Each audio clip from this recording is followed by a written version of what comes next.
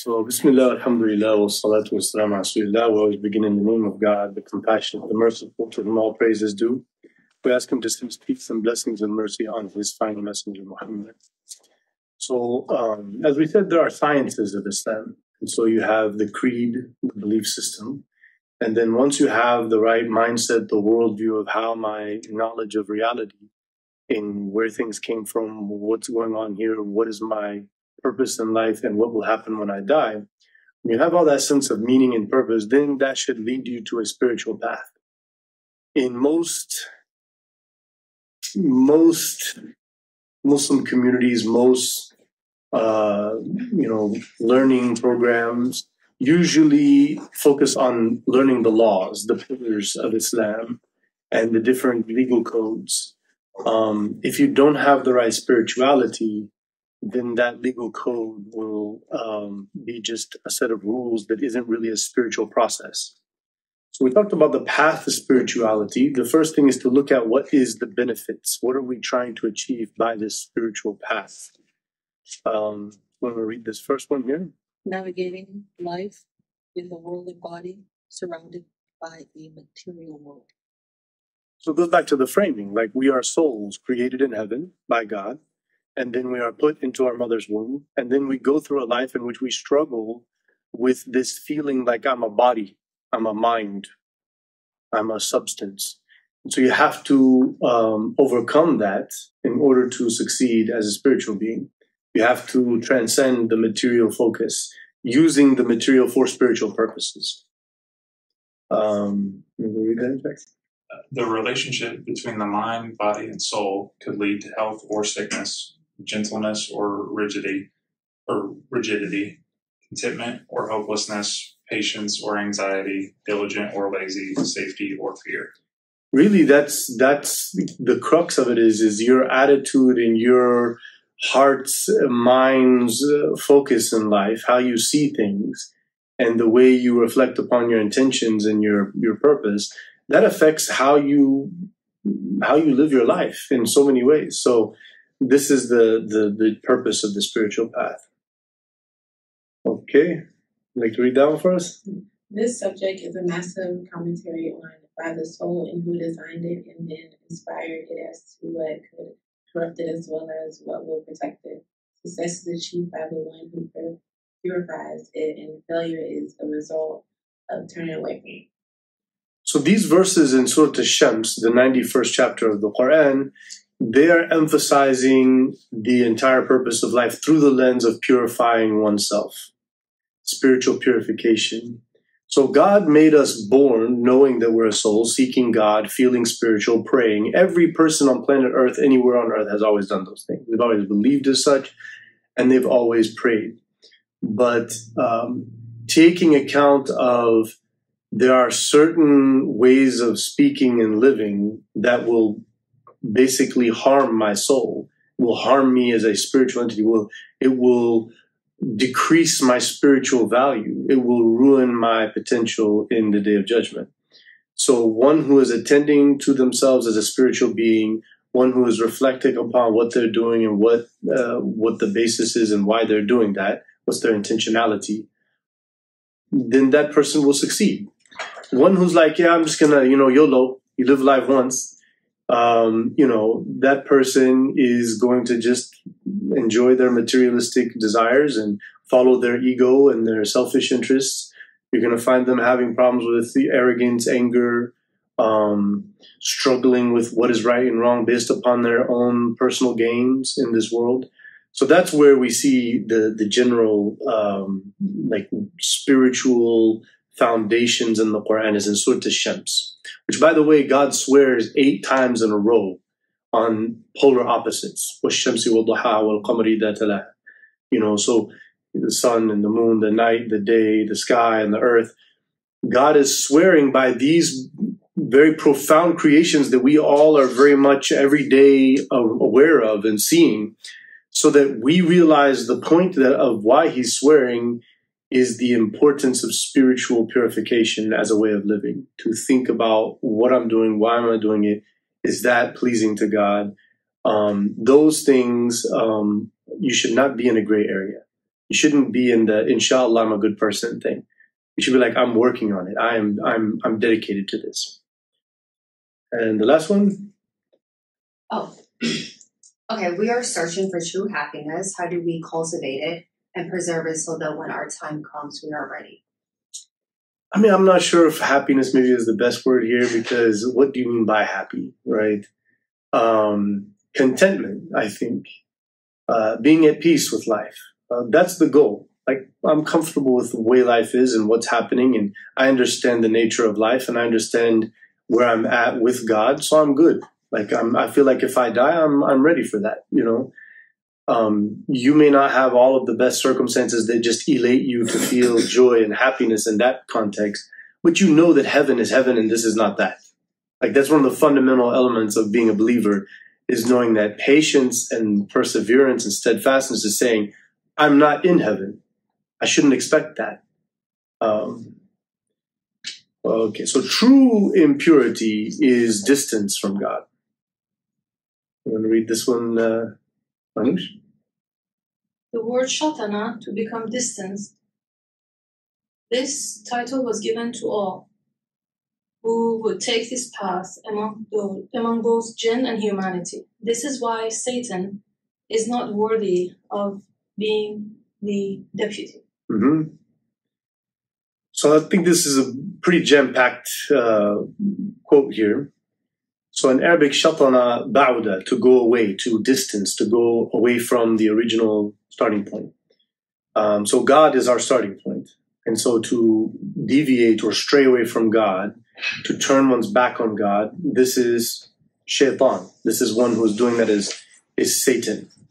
And so human beings and jinns who turn away from God and follow other purposes other than God and seeking God's pleasure, those people are not worthy of being God's deputy, God's designated representative on the earth, because they're away from God.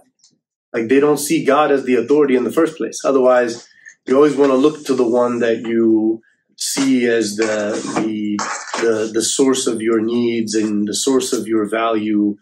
You tend to look up to that person, right? You tend to want closeness to that. So in terms of spirituality, the nature of satanic life is not necessarily, kidnapping a virgin and sacrificing her and drinking her blood. Like this, when you say satanic, people start thinking crazy, insane, evil stuff. But just simply saying, I don't care about scripture and revelation. I'm just going to go have a beer and, pick up a girl at the bar and hang out, and I'm not going to rape her. I'm just going to do whatever I want to do, and I feel good about that. You see? Like, I'm not concerned with what God's law is. I'm not even concerned that I should have to follow that, right? That's satanic, right? So, kind of secular liberalism kind of frames things in a way to us that when you talk about, like, I know when I would explain these things to my children when they were, 8, 9, 10, 11, 12, they understood, like, the concepts, they could grasp the concept of what is a godly spiritual behavior, and then what is satanic, devilish thing. Now that they're in their teenage years and they're, in a public school system, they're grappling with a whole environment that says, as long as you're just a good person with a good heart, there's no big deal. But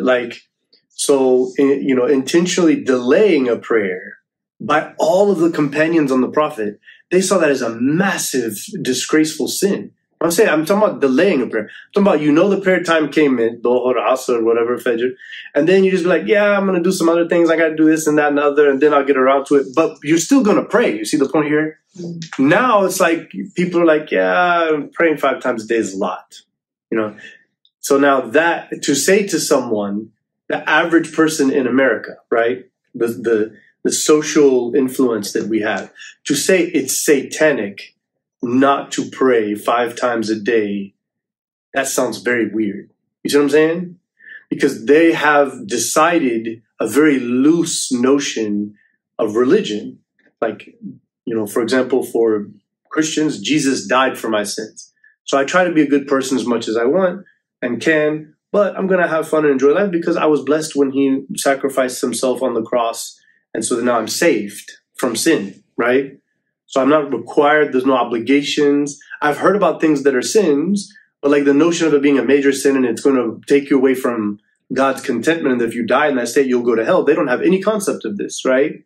Then you have the seculars who pick and choose from Christianity, but they're really not necessarily believing in, the Trinity or go to church ever. They're like, I believe in God, but then they just kind of make it up according to their desires. So they're not spiritual. They are, I guess that's the word that they would use, and I don't want to be rude and not let people say whatever they want to say. But spirituality is something that comes from the revelations that were sent, to people. So even if you go to, India, they believe in the Upanishads and the Vedas, and they have scriptural references, right, for why they believe what they believe, right? So we have the Torah, the Gospels, so spirituality, we know about that through those people who taught it, right? And they talk about spirituality as a way of living, right? It's not just a comfort zone that you like that makes you feel good. I think that's more of a personal psychology. Like, how do I feel about things? What makes me feel good? And if I want to think about a God or meditate without thinking about anything, they call that spiritual. But for us, we have a revealed revelation, and we know about a miraculous prophet and all of the miraculous things in his life. And so we will define things accordingly. Now, is that easy? No. It requires one to be steadfast. It requires one to be, dedicated. So this verse here is from Surah Mu'minun. And so God is appealing to the people of the Quraysh who did not believe in a hereafter. So the Arab society, in the time of the Prophet Muhammad, peace and blessings be upon him, they believed in God. If you would ask them who created the heavens and earth, they would say Allah, which means literally the God, the creator, the all-powerful supreme being. So, okay, then you tell them, you do realize you're accountable to God.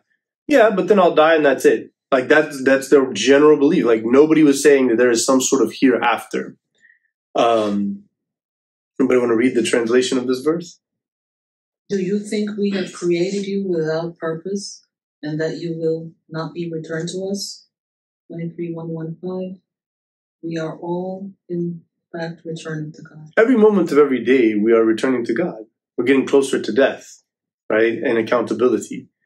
So time is running out. Time is our biggest asset. And how do we use our time? So spirituality is saying, I'm going to be disciplined against the urges and the pulls of this world, because this world will end sooner than later, right? All of those who met their end were like, no, this is it, now it's over, because they weren't living a life preparing for that moment, right?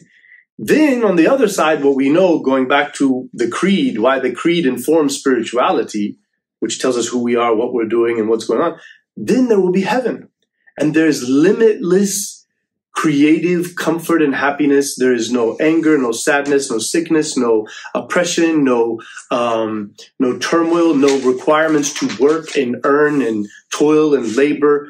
None of those. No rules, no laws, nothing, right? Absolute purity and comfort with the limitless curiosity. I heard one guy saying it one time, and people got all nitpicky about it. It was basically like your own God. Like you can invent reality to yourself. Obviously, this is a bad way of framing it, but really what it means is there's no one and nothing that will limit you, and you will be able to share in other people's whatever they do, but because you can do whatever you want, it's not like you'd be jealous or greedy. You know what I'm saying? So there's this idea of stuff, like having more things. So when there's no money, right? You know what I'm saying? So like there in heaven, it's a matter of desiring something and then having it, right? And everybody has different inclinations. Some people have similar. So now they're comparing, oh, wow, this is what you're visiting people in their different realms, which is like a heaven and an earth of its own. Like it's like your own universe.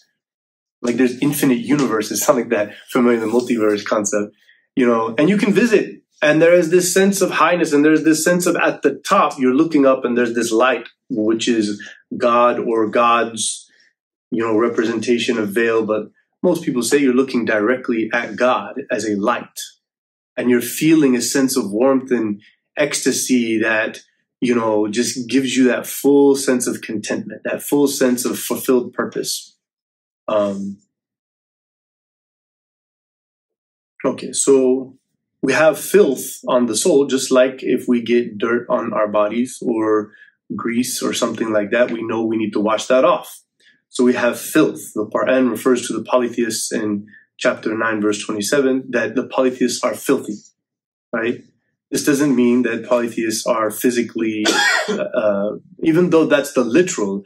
All scholars in the history of Islam understand this as a metaphorical, that their willingness to worship statues, there's something fundamentally corrupted of their soul. Like what God blessed the soul with is an intellect. And when you look at the use of the concept of intellect in the Quran and in the early writings, which is what led to a scientific revolution in human history that then built the bedrock, according to many non-Muslim historians, the golden age of Islam, that then the Enlightenment of Europe simply took from that. They just got rid of all the theological basis of it. But the idea of free thinking and analyzing and trying to quantify what's going on and how and why and all of that. So this is the sense of purity that the believers had through intellect. Like, what is the best thing to do with my time? To sit around lavishly, or to try to figure out and understand God's ways, and how can I improve upon the condition of humanity by understanding the nature of the way things work and what's happening, and writing books about that and explaining things to people. So the more you are thoughtful in a spiritual, pleasing God context, then the more you are cleansing yourself. But when you sin, when you do evil, all you do is simply turn back to God and ask his forgiveness, sincerely from your heart, knowing that you're guilty and wishing not to do that again, knowing that I don't want to do that again. Now, even if you fell into that, and this is where it gets tricky. The hadith of the Prophet says, even if someone sins 70 times a day and they come back to God genuinely feeling guilty and asking his forgiveness, then God will forgive every sin for them, right? Now, of course, this doesn't mean that you decide for yourself intentionally, well, God's so forgiving, so I'm just going to go live a life of sin and then go back, oh, I shouldn't do that. Like, you're playing a game with God and religion now. And God knows that, and you know that. So it's not going to mean anything on the day. There will be no forgiveness for those sins, right? So the hadith is not meant to be understood as, don't worry if you're sinning 70 times a day. It's meant to emphasize that however much you end up sinning as a serious believer, sincerely regretting your sin, then he will forgive all of that, right? However much it happens. But of course, no real believer would sin 70 times a day, right? So it's another element in which he talks about. Amanda, you want to read this one? Alcohol, gambling, idols, and divining arrows are filth from the work of Satan. So avoid it, that you may succeed. 290. So God is referring to alcohol, gambling, which are sins, things you do, vices that you commit. And then he refers to worshiping idols, and they used to have this kind of superstitious thing where whenever you don't know what you're going to do or you want to pay for, so they spin a wheel and you throw the thing, and if it lands there, then this is what you do and this is what you get. They had that very common about the way the gods will, inspire our decisions in life. They also used to have this thing that is similar, where you catch a bird and you ask the gods, okay, if I should do this project in this job, or, start this business or invest in this thing, then you make the bird go right. But if the bird goes left, I know I shouldn't do it. And they'd let it go.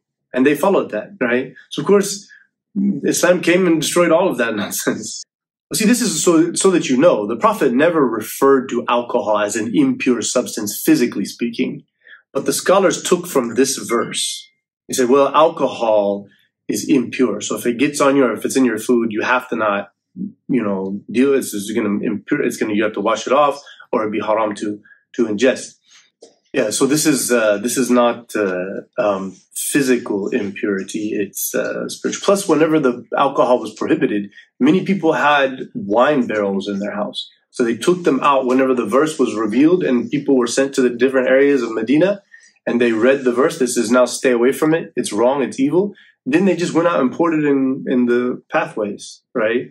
So the camels and the people are going to go through there, and the horses, and that's going to go along, and then people will come to the mosque, people will go in their homes. If it was an impure substance, like when the man peed in the mosque because he'd never seen a mosque before, he just saw a corner to go into, back then we're talking about just a wall in the desert in sand, and like they didn't have really buildings in Arabia back then. It's like, so this guy walks in and he sees a place where he can go, relieve himself. And the Prophet then told everybody, just take some water and pour it over that urine. Meaning what? To purify the area from impurity, right? In case somebody prays there in the future, right? So that was not said about the pouring of the alcohol. So for this reason, many scholars said, no, alcohol is not an impure substance in and of itself. So we're told to take Satan as an enemy, as the enemy. Like if you're worried about turmoil in family or people at work or corrupt regimes in Israel and all of this, if those are your primary entity, you probably aren't going to succeed. But if you see those all as just secondary, influenced by Satan, and that the satanic influence of rebellion against God and turning away from God and following unselfish desires, that's the enemy. And if we're focused on that, then whatever anyone has to do on the outside cannot harm us.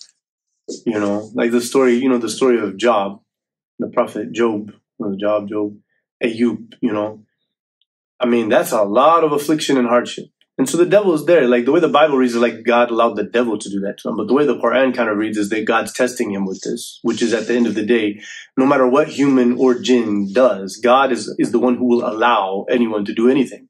So nothing's happening except for by his will, right? So in that case, the devil is trying to say, look, you've gone through, you lost your family, you're diseased, you're this and that. Look at this. Where's your God? And he's like, my God does whatever he wants, but I'm going to die and I will go back to him and I want to be content with however he decided to do whatever he decided to do. Right? This is spirituality. It's not seeing the physical realm and whatever I have here of friends, family, wealth, body. Those aren't important. Those will not last. They will not go when you die. Nothing's here coming with you. So that's Satan as an enemy. His main is selfish desire. Like what you want for yourself, making yourself out to be entitled in a certain way, jealousy, envy, anger, all of those vices are from self-absorption. Okay. So what is the introduction to the Quran? Surah Al-Fatiha. So it's the introduction to the Quran. The Quran is a book, right? And so any book will have an introduction that will tell you, this is what this book's all about. Right? This is the general contents of this book. This is what you can expect from this book. Of course, Surah Al-Fatiha is telling you everything came from God's mercy and compassion and benevolence. And that's why everything's here and so beautiful and amazing and serving our interests at every moment of every day, right? And so you should be thankful for that. You should live in a state of thanks, and you should be appreciating and living and embodying that merciful, compassionate way to the world around you, right? If you're not, there's a day of judgment. You'll be accountable. And so you're going to be held accountable for the decisions you make. So focus yourself in spirituality, devote yourself to God, seek God's favor and help and blessings along the way, and ask his guidance, and stay among those that you know are guided. How will you know? The rest of the Quran is telling you, right? This is the details of how we make sure that all of that fits, the prayer is answered, and we are on the right path, right? So the conclusion of the Quran is actually Surah Nafs. The conclusion is like, okay, this is what you got from this book. Here's what you need to remember about this book so that you are good, right? And so neglecting to remember that God is the Lord of all human beings. He's the king, he's the ruler, he's the owner, he is God, he is supreme. So don't let anybody sway you. Don't let anybody take authority with you, right? And seek refuge in God. Seek God's favor through prayer and seeking knowledge of revelation. So that's what Surah An-Nas, the first half, is saying. The second half is saying, and beware that you have an enemy who is a subtle, persistent whisperer, meaning giving you ideas, influencing you in ways you didn't even realize you're being influenced, to where you'll start thinking and doing things in a way that are very much in line with a satanic mindset rather than a spiritual mindset that is governed by divine law, for which the soul was created, right? So the conclusion is saying you can read this Quran, you can memorize it, but if you're not paying attention about the attacks of your enemy, who you know who he is and what he's about, what he's doing, and you're not being careful, thinking thoughtfully in your heart and your mind, so like some people struggle with the whole heart-mind thing. The whole atheistic literalist society is like, the heart isn't a thinking place. Well, definitely scientifically we would say the heart isn't like a computing place for impulsive actions of the human being. But we do know that the heart has many neurons and it is directly connected to the brain. And we know that when somebody is struggling with morality and they get anxiety about what they're supposed to do and why, their heart changes rhythm, right? Not like there's, like a lie detector test you'd think would put like a little thing here, right? Because the brain is going to be thinking about a lie. But no, they put it to where they see how your heart rate is going to go. Because something happens, your heart is disturbed when you're doing evil. So that's a lie detector test, which has been made. But if you do a about to do drugs detector test or fornication detector test, you're going to find the exact same thing, right? And so there is definitely a connection. Now, if we go deeper, the heart, and even when it says sudur, and the sadr is really this whole thing. And in the Quran and the Sunnah, and historically, people talk about your gut feeling.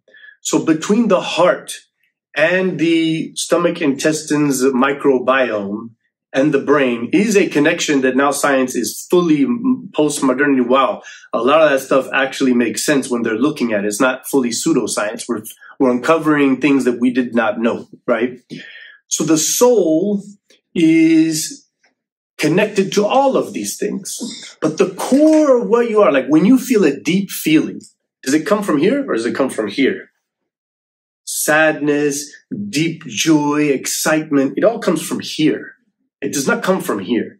This is where you're just trying to grapple what to do, what to say. But then when something happens or when you're feeling why you should do something, it comes from this middle, the sadr, right? So this is min sharr al-waswas al-khannas. So seek protection from the evil of the subtle whisperer who keeps coming at you. الَّذِي يُوَسْوِسُ فِي صُدُورِ النَّاسِ, the one that is looking to influence the core of who you are so that he can move on and not worry about you. Because the thoughts you have, if you're like, I see God's forgiveness, God forgive me. I'm sorry, that's wrong. I can't think like that. That's not, I don't know what I was thinking, right? You do like that, it's gone. It doesn't mean anything, right? But if it seeps down into who you are, then you will plan and think and you will be comfortable with lifestyles that are evil, right? Evil people have allowed a certain attitude. Like when you're looking now with all the Zionist crimes against humanity, those people have been training themselves to think that this is their right and that no one can get in their way. And there's no limits and nothing that would be wrong for them to do what they do because this is what they have to do. This is what's in their best interest. And so that has nothing to do with anything God would be approved of, but they as a collective have tribalized themselves to think as such. So you will hear this phrase in the Quran and you will hear people saying it. We have a kind of a hyper-Arabized Muslim community in the world where, if you're new to Islam or you were raised here, you'll notice even people speaking English or Spanish or Chinese, that they keep saying Arabic words, right? There's no teaching of Islam says to do that. Right?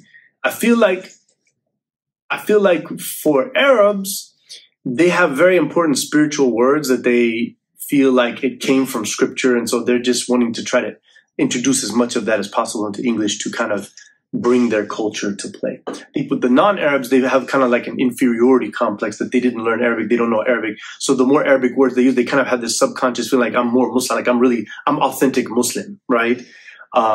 So one of those words is nafs, right? And so what is the nafs? Somebody want to read that? Would you like to read that one? Yeah. So nafs, plural nafs or anfus, can mean many things such as the soul, self, ego, the human being as whole, same, or reality of something. So this is a very, complex word with many meanings, right? When we look about, the Islamic historical analysis of it, it's broad, right? And I'm going to share this slideshow. Have you shared the other ones? Yes. Okay. But Jackson, you want to read this point for us? Of course, there is a huge debate among philosophers, psychologists, and neurologists about what exactly is consciousness. But that is just theories. We'll stick to the truth of revelation, which makes perfect sense with our own experience. Yeah, I guess, but those are just theories. I think probably better English here. But yeah, the notion of consciousness. Till now, nobody has any scientific explanation for it. Like the notion of the I that's reflective of what I'm doing and how I'm doing, and is this very free thinking. All animals are just functioning in a very impulsive survival, procreate, protect, defecate, urinate, sleep, work. It's just this very impulsive cycle. It's just a natural, we don't have any indication that they're just like, yeah, this is what life's about. This is what I feel like I want to do. I'd rather do this, why is this? Why is that? There's none of that happening, right? And so just the way the brain operates does not explain that, right, for us, because everything else has a brain. So why isn't everything like that? It has a brain, right? So there is something that is mystical going on here, right? So if it's mystical, then we should go to a spiritual answer.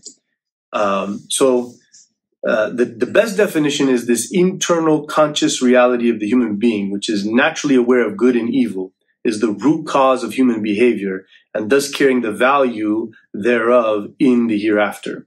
So as a self, our consciousness is a connection between the soul and the mind and the body, right? And so that self is all of that. And the soul is having the ability to be the governing force of the body, including the mind, right? But the mind, in its independent brain, like an animal, right, it can overcome the soul. And that's the struggle. That's the jihad. Are you suppressing the selfish urges of desire from a materialistic standpoint? Are you embracing a grander, selfless reality? So, the self is that internal consciousness. And we know right and wrong. And then when we know scripture, we have a very detailed clarity. So now we'll be accountable for how we chose to deal with that. Yeah, so the soul is, contrary to our Christian friends who believe in original sin, it's pure. Every soul is pure. You're born. Some people said, well, then why is that little baby snatching stuff from people and lying about it? It's functioning on impulse, right? The baby is just an innocent being that does not grasp right and wrong yet. It's not accountable for those things, and nobody should be getting angry at a child for making a mistake. Now, bringing consequences to a child for doing things that are harmful to itself or others is different. But you should not look at any child doing any thing that's, considered immoral as like they're evil, right? Now, once somebody's 7, 8 years old, the scholars agreed this is the age of discernment. So now they should have a sense of accountability that is based upon consequential right and wrong and morality. But up until that point, they don't get it yet. They're not understanding it. They couldn't understand consequences. So the soul is there pure and innocent, which is why you'll find kids, for no reason, if you deal with them in the right way, they'll be very, naively honest about their mistakes. And they will rectify what they did whenever you encourage it as the better thing to do. But if you bring fire and brimstone at a kid, they're going to lie their tail off forever. You've taught them that I am not dealing with a responsible person who really cares about me and is mature enough to be a leader.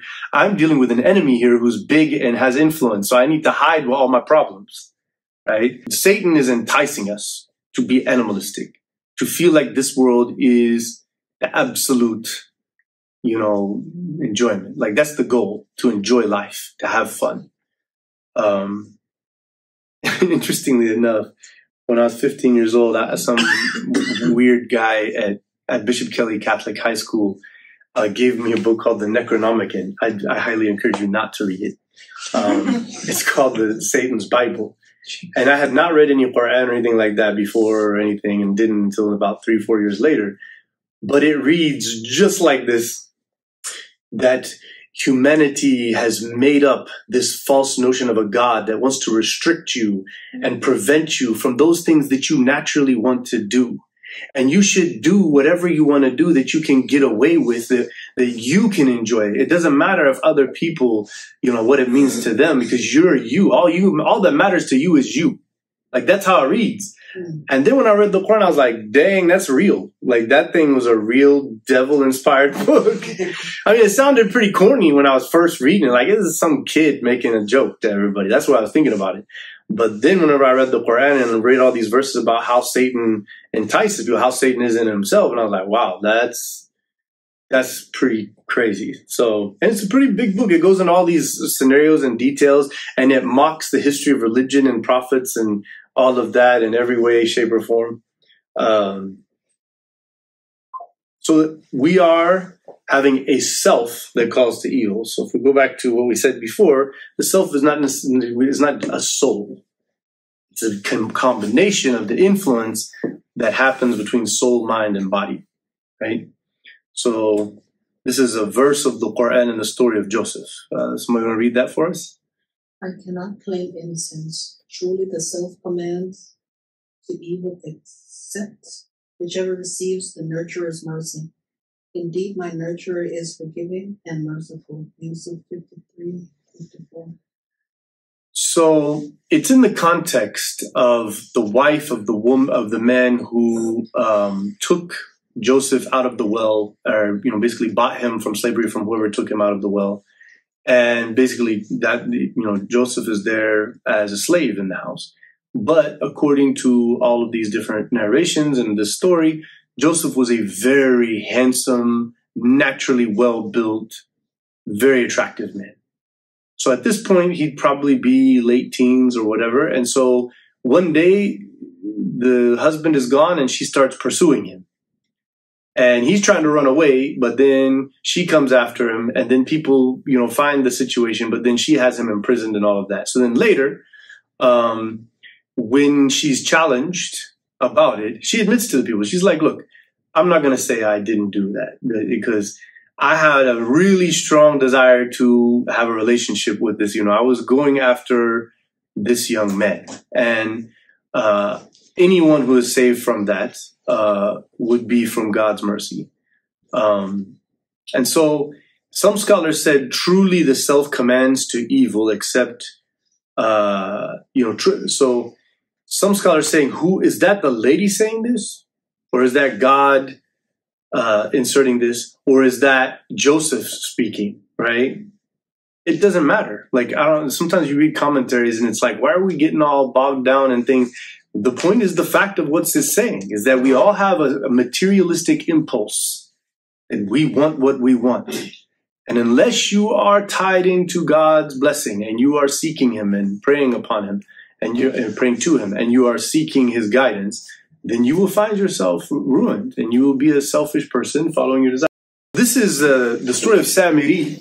So Samiri is the Israelite who he saw Moses in the distance, and the story is that he saw like the Burak, like this animal that was going to take, Gabriel's taking Moses quickly to Mount Sinai to receive the Torah or the law. And he saw him leave and he was in awe, and so he picked up the dirt where he was leaving, and then he told the people who had just went by a village where there was this beautiful gold idol. And he was like, guys, we have gold. We need something that will make us really, focus on God. So I have this holy dirt right here. So let's throw the dirt and melt down the gold, and then we can make mold a calf, make just like a little calf here.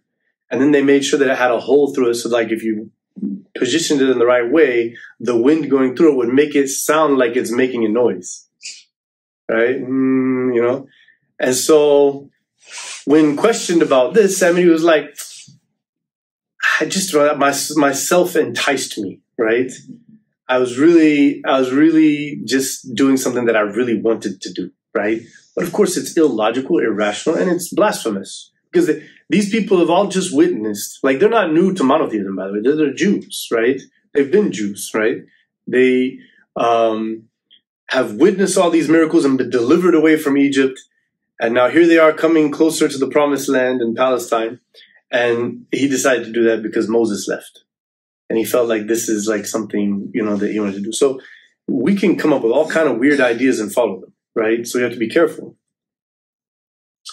So Imam al-Jurjani, Farid, you want to read that one for us?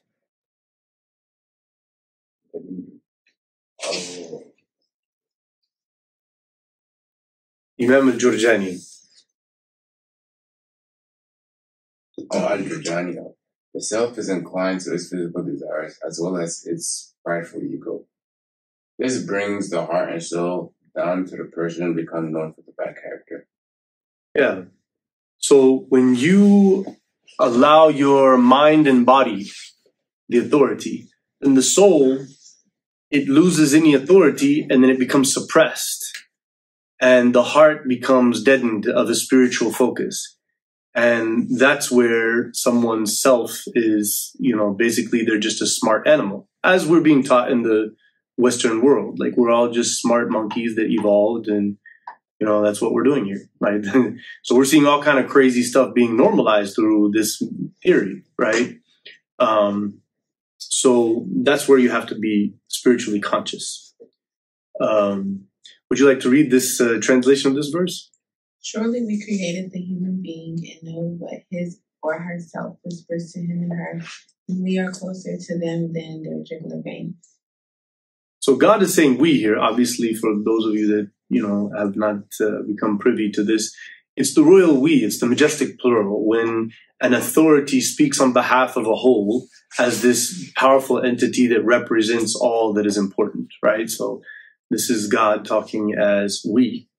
No scholar ever understood this to be that there's more than one God. This is obviously against hundreds of verses of the Quran and the well-established teachings of Islam. So when you're thinking about things, God is reminding us, if you start to dwell on sinful desires, right? You start thinking a lot about a sin that, something you want to do that is evil, is wrong, and you start to think about it, God knows that you're thinking about that, right? And so your natural response should be as a soul, forgive me, my Lord. I seek your forgiveness. I turn to you in repentance. Make this, abominable to me. Do not allow me to think and act in such a way. Have that moment of seeking forgiveness. If you don't, then it will go from the brain and it will go down into the heart. And that's what you'll be wanting to do. You'll be driven by the sin that you spend more time on. That's why the remembrance of God throughout the day, like what has happened in our community is you have people that just sit there with a bead chain and they just do it. SubhanAllah, SubhanAllah, SubhanAllah. But with the Prophet, there's no reference to the Prophet doing any such things. In his life, all of the things that are happening, all of the sinful, evil things, all of the bad thoughts or suspicions, all of the amazing, glorious things, all of the big blessings. He's constantly glorifying God, praising God, thanking God, seeking his forgiveness for what's happening in the sin and what's going on. Like, that's his daily attitude. It's happening a whole lot every day. Right? And when he says you should, there's great value in saying it 33 times, what he's saying is to really get your mind focused on the glorification and praise and exaltation of God, knowing that that's all that matters. And if you're thinking like that, and that happens throughout your day, the second a sinful thought comes, it is going nowhere. That is not going to become anything. The more you're in the remembrance of God. What do you think it means? We are closer to them than their jugular vein. What do you think? What is he saying?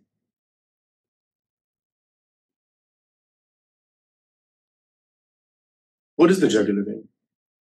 Was it? Go on. Yeah, the jugular vein is the most significant vein between the heart and the brain. You know, your life is there. So what he's saying is, your being able to live and breathe is from him. And he's right there with you, surrounding you and filling you with blessings at every moment. Don't get fooled by other than him. You see? Don't allow any attachment or desires other than pleasing him to occupy you, because you're going to die and be accountable for that. And if you were having allegiance to a worldly material thing that withers away, your desire will wither away with death, and it will mean nothing. It will not carry on. Ibn al-Qayyim, he says the devil knows the reality of the self and makes it attractive, and entices us to selfishness. I want, I need, I deserve, I should have. You know, that is the devilish satanic way. Anger, greed, envy, arrogance, all that is rooted in selfishness, right? It says all of the evil, whatever's happening wrong, is rooted in satanic ideas. So the beginning of the spiritual path is here. Let's see here. Do you want to read that one for us? Yeah. The beginning of the spiritual path, as God says, no, I swear by the day of resurrection. No, I swear by the self-blaming soul. 75, 1 to 2. Yeah, and this is Surah Al-Qiyamah, the resurrection. So the question is, what is this no? The no is, God is saying, whatever you think is important in your life, whatever you're busy with, whatever is occupying your focus, no. I swear by the day of resurrection. That's what you should be thinking about. That's what should be your motivational focus. That's what you're going. So if you start going back to thinking, I swear by the self-accounting or self-blaming soul, meaning the one who is thinking, oh, I shouldn't have done that. This is what I was thinking about saying that, but that's not the right words. I don't want to raise my voice, or I don't want to be rude, or I don't want to be mean, or I don't want to, do this business deal in such a way that's not fair to that person. I'm married or I'm not married, and I should only follow such desires in a legal way to preserve family interests and all that. Like, all those thoughts are the self-blaming soul, looking forward to making sure you're doing the right thing. And then once done something wrong, you feel this sense of immediate regret, and you want to fix it and you want to repent and avoid it again. Right? So these are the traits of the beginning of the spiritual path. Now you're leaving this basically the soul is taking control over this animalistic urge of self. Omar used to make a very famous phrase. Mahanush, want to read that? Omar regularly quoted what some say is a hadith. Take account of yourselves before you are taken account of. It probably is a hadith, but it doesn't. When we say that, some people get confused. A hadith, it needs to be, this is the chain of narration. So-and-so said, so-and-so said, so-and-so, and that's all connected, and we know those people knew each other, and it's a connected chain, and the Prophet said such and such, or did such and such, or approved of such and such, right? So there are some that kind of narrate it like that, and those have some weakness in them. Does it mean that for sure it's not? No, it very much agrees with so much other things in Islam. So many scholars will say it's a hadith. Other scholars will say, no, it's a wisdom that Omar was very common for saying, and it's well established. He would mention in many sermons. Because what he's saying is, you guys will get busy in the trade market. You get busy spending your day trying to make money and buy and sell and be wealthy. And you forgot that you're taking account of some material wealth that will wither away. You'll die and that stuff will go away. But you will carry on, and you have a spiritual worth. And that you have good deeds and bad deeds, and that gives you a weight to your claim to your faith in God. That is, the weight will be weighed. Now, the term used is mizan, that there are scales on the Day of Judgment. I mean, there's literalists in our community that say there will be scales on it, but for me, the unseen, you don't know, and God uses all kinds of metaphors. And so God can weigh things however he wants. He doesn't need a physical scale, right?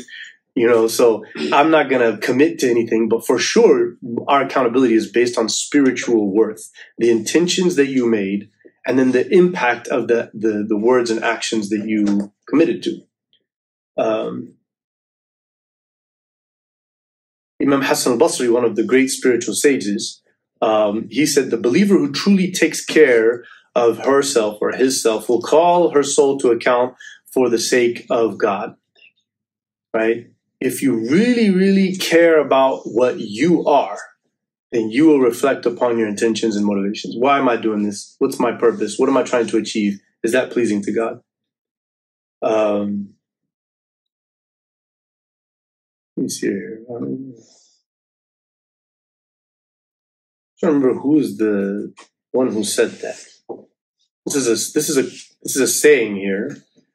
God is merciful with his slave who says to herself, aren't you the one who says or does such and such and then disciplines herself? Because the word nafs is a feminine word, right? So because there's a lot of patriarchy in the world and a lot of women feel left out, there's no reason to nothing wrong with translating nafs. It's actually very literal to translate it as she, right? And I remember hearing this from Tariq Ramadan one time, and I think he makes a lot of sense that, in fact, a woman who reads the general pronoun for generality being always translated as a default for male, he, the one who does such and stuff, he, such and such, right? Then it makes a woman feel like she's not part of that, right? So translating it as she periodically, because the meaning is anyone, right? And you could do it like that. Anyone, when they, that's how a lot of people are doing it nowadays. So disciplining yourself with the Quran, meaning discipline means to refine the way you do things. That's discipline. Like if I'm disciplined, I do things in an orderly way because of experience and knowledge about the best way to do things. That's a disciplined person, not someone who's been hit with a stick or beat or put in a room. Right? Those are consequential consequences that we create to make someone feel the need to act as a disciplined person in the future. Right? So that's disciplining with the Quran is not taking a Quran and beating someone over there. What it means is thinking about, reflecting on it, and making sure I'm living accordingly. That's disciplining yourself. That's the way the text reads. At the end of the day, we're looking to reach that level of contentment with everything, with myself, with my neighborhood, my family, my wealth, my job, my lack of a job, my lack of health. Be comfortable with everything God has decreed, doing what I know is pleasing to God as a natural, comfortable, easy thing. The more you make that jihad, the more you struggle against yourself and against the influences of evil, that's where you will reach. So that's what everybody knew about the Prophet and Abu Bakr and some of the very pious, righteous people. They call them awliya, those that are not prophets, the kind of the saintly people. We've always known those people. They just are constantly comfortable with doing everything right. You don't ever see them get flustered or upset or annoyed. They're good. So when if you've worked hard at that, then when death comes to you, you're ready for it. When the angel comes, then the angel will tell you, return to your Lord in contentment, right? Okay, so I think now this goes into a different, angle of the process of spirituality. I think we've defined spirituality and why and what's the benefit.